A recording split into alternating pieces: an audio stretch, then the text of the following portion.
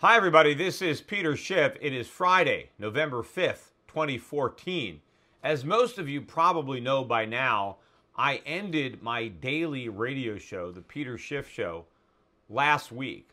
Friday before the Labor Day weekend was the final episode of the daily Peter Schiff Show. I want to make sure everybody knows that going forward, the show is going to be replaced with a weekly podcast. It's still going to be the Peter Schiff Show, but I'm going to deliver it in a podcast form rather than in a daily radio show. The podcast should be about 2 hours in length, and it will be done again weekly. The plan is to break the podcast up into segments. So if people don't want to listen to the entire 2 hours, although some of you probably will want to listen to the entire podcast, maybe not all in one sitting, but maybe you will.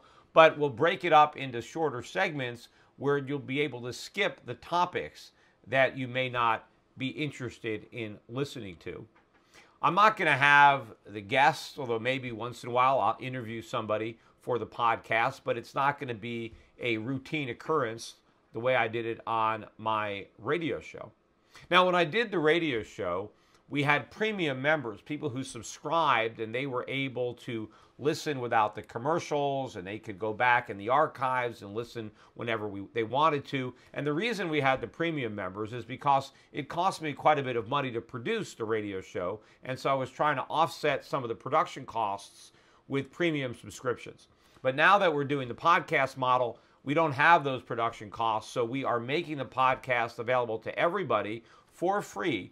And so anybody can listen to any of the podcasts. They'll be archived. You can listen to the most recent one. You can go back in time and listen to the ones from prior weeks. The important thing for me is dissemination.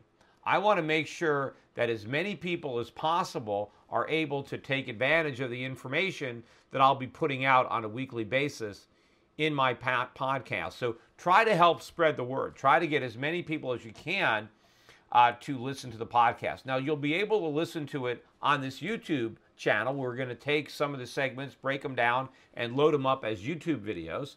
But if you just want to get the whole podcast, the same website, schiffradio.com, will host the Peter Schiff podcast. Also, iTunes or any place else on the internet where you're used to uploading podcasts, you'll be able to find the weekly Peter Schiff podcast. So basically, I want to make sure that I get that information out today on my YouTube channel so the people who routinely watch these videos will know that I do have the podcast now to replace the daily Peter Schiff Show. And hopefully, the podcast will end up reaching even more people based on the format that we are using. Now, one thing the podcast isn't going to have is video.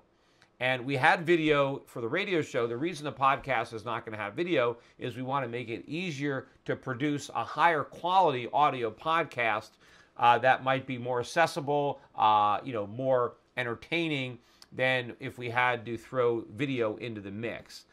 So those of you who enjoy watching me, although I don't know that I'm that stimulating to look at, but you'll still be able to see my video blogs that I will be recording, hopefully with a little bit more frequency now that I'm not doing the daily radio show, which really brings me into the discussion that I want to have on today's video blog. But it's going to be a bit abbreviated because I'm going to address these issues in much greater detail in this week's podcast, which should be available this weekend, Monday at the latest, but maybe over the weekend. So watch the YouTube channel. But, make sure you like my Facebook page or follow me on Twitter, because as soon as that podcast is posted and ready to go, we will, send it out on all the social media channels that I have. So it's always good to just be signed up everywhere that I have something.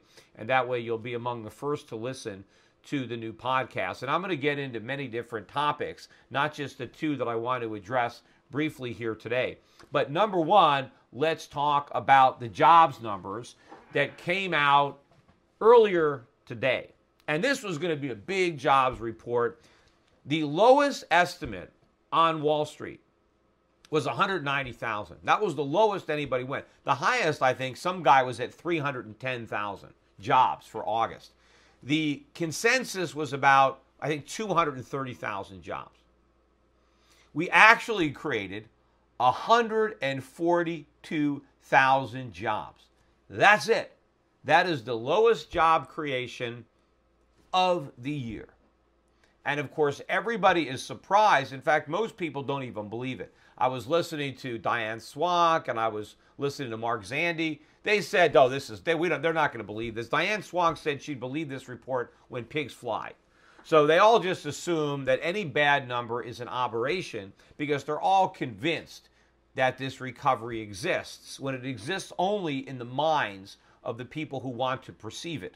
The old saying, beauty is in the eyes of the beholder. Well, so is a recovery, because there really is no recovery, although lots of people are choosing to believe that there is one, but it is very subjective because it's more wishful thinking, because the data really doesn't support the idea that there is an economic recovery. Look, even something as trivial as box office. Right? I read that the summer box office this year was about the worst in 20 years. If we finally have this full-fledged recovery, why can't Americans afford a movie ticket? Now some people are trying to say, well, the movies are bad this year. No, they're not. International box office is up. So what? The foreigners like the movies, but the Americans don't? Plus, Americans don't have that great taste in theater anyway. They'll see anything. It's more of the experience. A lot of going to the movies is just the night out. It's a date. It's a way to hang out with your friends, right? Get out of the house. Get out. People go to the movies. The thing that's holding people back is they can't afford the price. That's the problem. And it's because the economy is a disaster. And, nobody on Wall Street wants to acknowledge that. That's why, they're going to write this thing off as a one-off event. And now we have to wait until September and get another bad jobs report, which is probably coming, to get more people to be convinced that, in fact, the much talked about, highly anticipated recovery is not here. In fact, labor force participation went down back to 62.8. That ties the record low since 1978. We have a new record as far as the number of Americans not in the labor force. And of course, the problem is, again, when we report the jobs, it's a net number, right? Because beneath the surface, you have full-time jobs being destroyed and part-time jobs being added. And of course, a lot of these part-time jobs are from people who would prefer not to be working at all, because most of the new jobs, or the only age demographic that is gaining jobs, are the older people in their 60s and 70s. They're getting jobs. Why? Because they can't afford to stay retired. So they got to take one of these crappy part-time jobs. And because that's all they can do to make ends meet. I was watching the labor secretary interviewed by Steve Leisman, the blind interviewing the blind. And he was still, trying to put the best administrative spin on these numbers by saying things are still good. But what was he said, well, what we need is to put money in the pockets of Americans. He said that consumption, right? He said consumption is missing from the recovery. Well, what do you mean it's missing?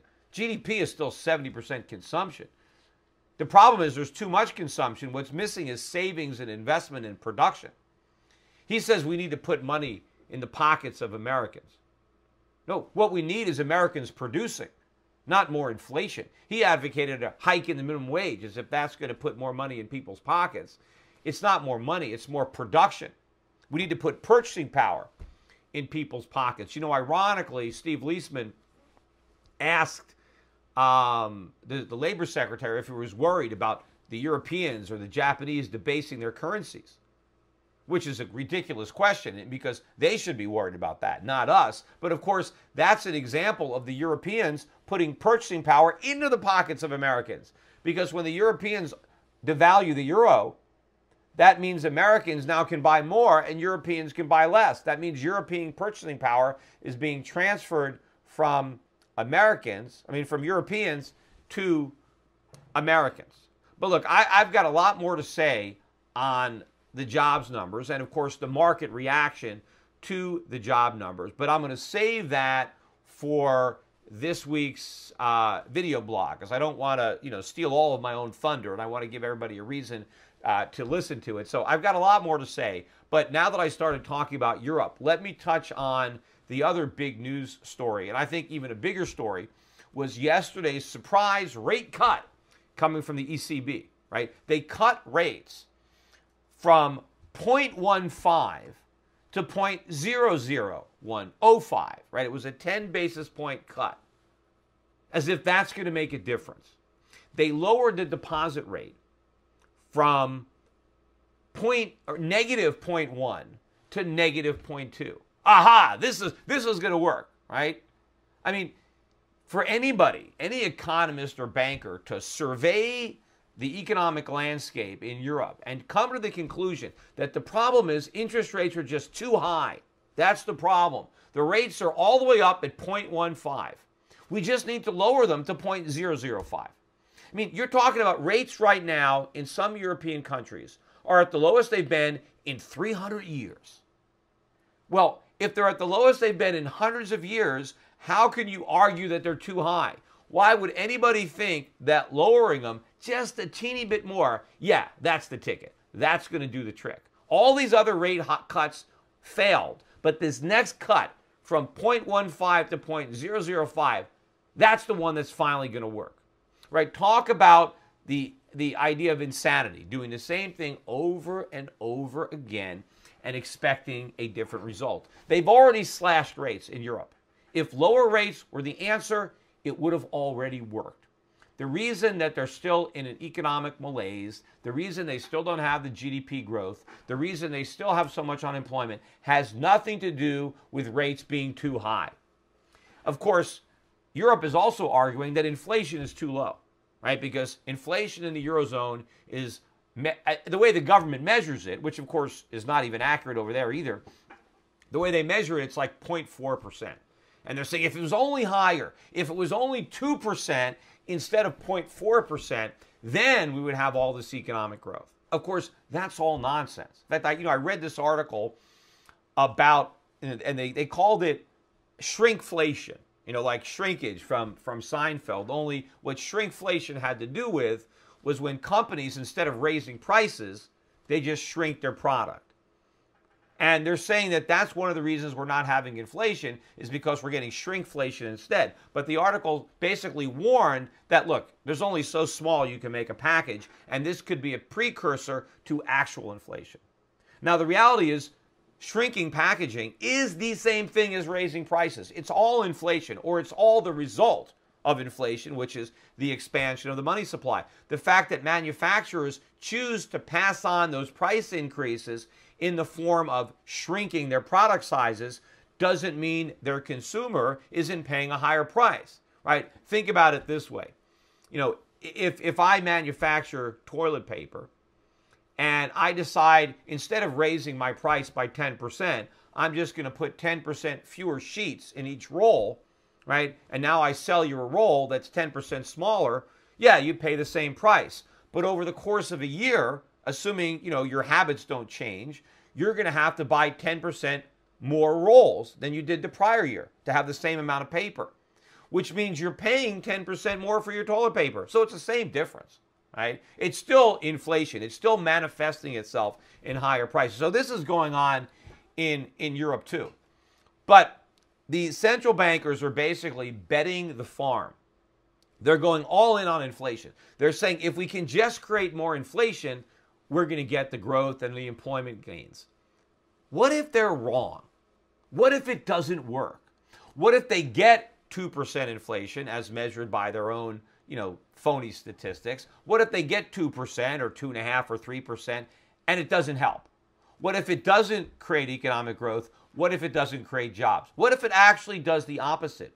What if it stifles economic growth because it undermines standards of living? It makes consumer goods more expensive and therefore it destroys demand, which is true. They want to create demand by creating inflation. You don't create demand, you destroy demand. Demand goes up when prices go down. Demand goes down when prices go up. That is the law of supply and demand. Now, they think they can get around this law. I guess governments are so used to breaking laws, especially the ones that they write, they think that they can break this law too. But they can no more break the law of supply and demand than they can defy the laws of gravity. So the point is, what is going to happen when it doesn't work, right? They bet the farm on inflation. Europe bets on it. Japan bets on it. America bets on it. And we don't. And then we get inflation, but we don't get growth. And now we've got 3%, 4% official inflation. Then what are they going to do? Are they going to jack up interest rates? Because they're afraid to jack them up now, even to 1%. How are they going to jack them up to 5 or 6%? And, whatever damage they thought higher rates was going to cause to the economy, well, it's going to cause it in spades when they have to jack it up high enough to fight the inflationary fire that they deliberately lit. And, of course, if they don't fight that fire because they're too afraid of it, then it's going to burn all these economies to a cinder because we're going to have this currency crisis. Now, of course, when the Europeans announced this surprise cut and they, talked about QE2, their own QE, expanding their balance sheet, maybe $1 trillion worth or so, we had a big drop in the euro. It lost maybe about 2% of its value, went down below 130 for the first time all year. Remember, the euro got up to about 140 before the European central bankers came out and basically, committed monetary hara-kiri. They killed their own currency by talking it down because they were afraid of putting purchasing power in the pockets of their citizens. They were afraid that their citizens might not have to suffer an increase in the cost of living, so they deliberately undermined their own currency. But the euro went below 130. And a lot of that had to do with this false belief that, well, Europe is easing, the Fed is going to be tightening. The Fed is going to be ending QE and raising interest rates. Well, the horrible jobs report that came out today should already be dampening that fire. Now, so many people are dismissing it, they might have to wait for more bad jobs numbers. Well, I guess the good news or the bad news is they're not going to have to wait much longer because we're going to get jobs numbers every month, and I think they're going to continue to be bad. And ultimately, the Federal Reserve is going to do the same thing the ECB is doing. They're going to be looking at a renewed recession, and they're going to come back with more of the same failed medicine. They're going to be launching an even bigger round of QE than what is currently being contemplated by the Europeans. And so it's not going to be the euro that's going to be getting beaten up. It's going to be the dollar. But of course, all currencies are going to get beaten up relative to gold. And again, I'm going to have a lot more to say about the reaction to the ECB, to the jobs numbers, the reaction in the stock markets, in the precious metals markets, in the forex markets, plus several other things that came out during the week that caught my interest. Remember, when I did my daily radio show, I had to come up with things to talk about every day. Now what I'm doing on my podcast is just the most interesting stuff of the week. That's what I'm going to talk about. So the 2 hours that I'm going to pack into this podcast should be a lot more compelling and a lot more interesting and to the point than what I covered on the daily radio show. And again, you'll be able to easily skip through the parts that you're not interested in and focus only on what you're interested in. And of course, if you're interested in everything I have to say, well, you'll have 2 hours of material to listen to. Again, it's going to be the Peter Schiff podcast. Check it out, schiffradio.com, same website, just different format. Oh, and by the way, I almost forgot, we still have some copies of my dad's comic book or short fable on inflation, The Kingdom of Malts.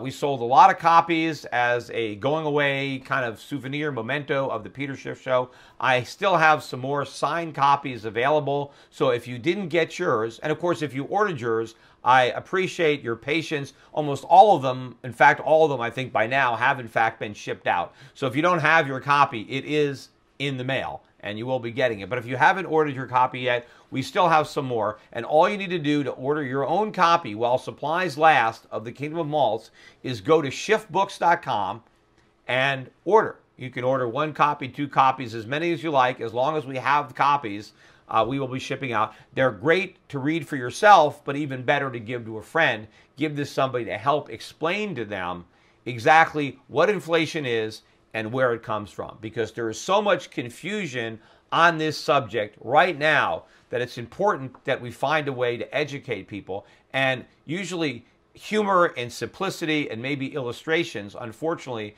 is the best way to educate so many people not only in America, but probably around the world. Again, bye for now, and I'll be talking to you soon on the Peter Schiff Podcast.